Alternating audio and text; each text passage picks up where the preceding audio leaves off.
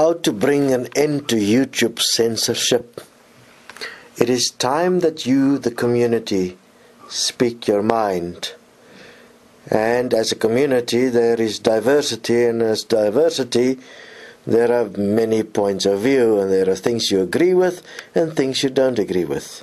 So I suggest to bring down the crystal tower of YouTube and how they deal with censorship. Every time you get to a video you disagree with and you regard as spam or as fraudulent because the information is not correct according to you, you dislike the video and you report the video as inappropriate according to your community view, according to your community guideline, because after all you're part of the community that makes up YouTube.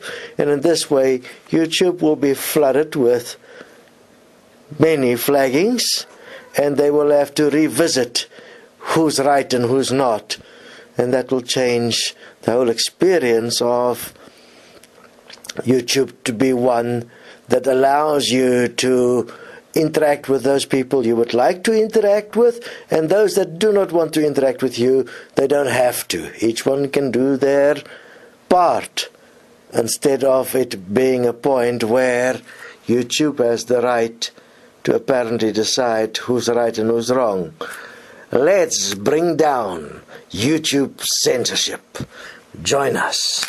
For instance, you're an atheist, for instance, and therefore see Christianity as a scam and a fraud, then you dislike and you place the video as inappropriate, as spam, which is promoting a scam and fraud.